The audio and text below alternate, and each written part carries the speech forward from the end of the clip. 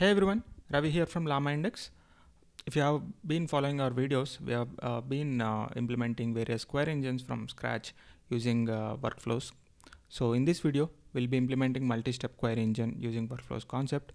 So to start with, let's recap what a multi-step query engine does with an example. So basically it breaks down a complex query into sequential sub-questions and answers the given query. So for example, here's a sample question: in which city did the author found his first company by web? So we need to answer these questions like who is the author that founded his first company by web, right? Once you get an answer for this, then a follow-up question has, let's say, since the author here is Paul Graham, so the next follow-up question will be: in which city did Paul Graham found his first company by web, right? And then a final answer is being generated.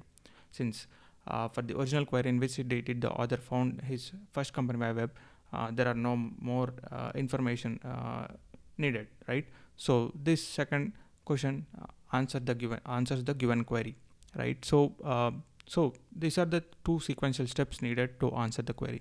So let's see how you can implement that with workflows concept. Let's start with getting the OpenAI key, and then designing workflows. Basically you need query engine, right? Like you index the data and then create a query engine, and then you need to create these multiple sequential subqueries to answer the query. And once you have all this information, you need to synthesize the final response, right? So we'll create an event, query multi-step event, which contains the results of this multi-step query process, the nodes, source nodes, and some metadata information, right? So let's run it.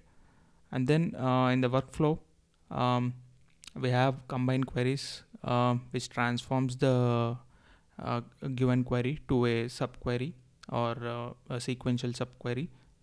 Okay, and then we have a stop function. When should we stop this generating of step queries, right? So, and then there is query multi-step. This is where our event starts, and then we have previous reasoning, current response, and whether should stop or not. Like you have we have reached the final state wherein we don't need any subsequent queries to be generated to answer the query, right? So well, it will take a query, and then the number of steps is how many steps of queries to be generated. The default is 3, and then you need an index summary, which is like what is this index about, what are you what kind of queries an index can answer, something like that. And then you have a query engine, right?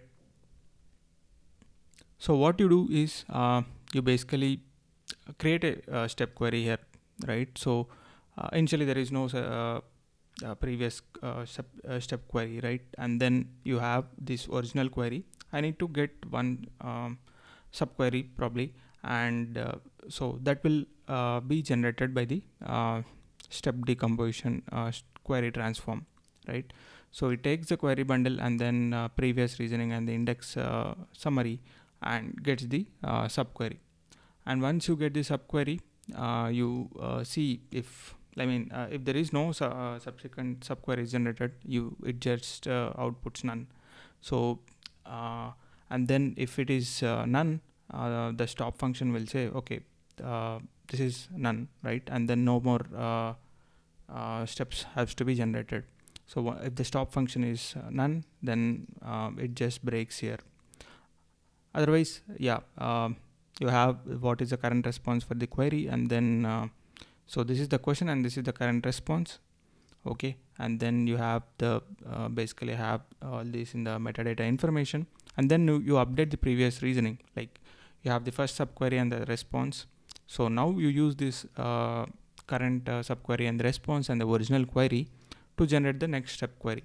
In this case, in which city Paul Graham has his first company started, right? So you have you'll get that second step query, and then you get an answer and update the previous reasoning, and then again you create one more query. Here the queries, there are only 2 queries, right? And then it ends there.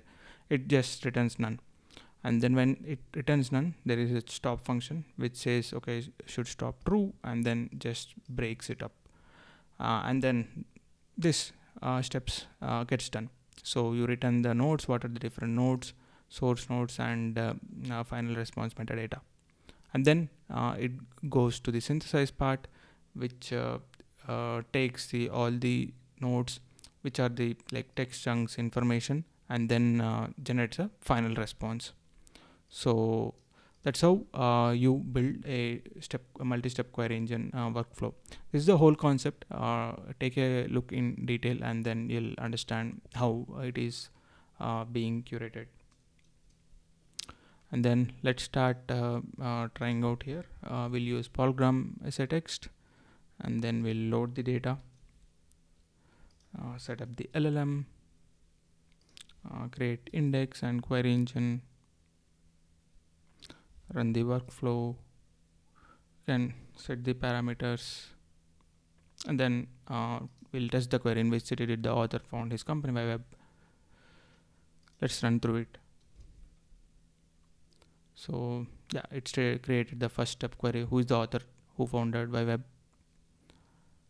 and then once it got the answer polygram, in which city did polygram found his first company by web, and then in the third step it just says the query generated is none, and then it just stopped. And using all this information, yeah, the author found his first company by web in Cambridge, right? And then you can display the queries created, who is the author who founded by web. The author who founded by web is polygram, and then the next one is in which city did polygram found his first company by web. Polygram founded his first company by web in Cambridge, right? So this is how you can solve a complex questions by creating sequential sub questions, and then get answers for it, and finally synthesize a response for it. So hope you enjoyed this video. See you in the next video soon. Thank you.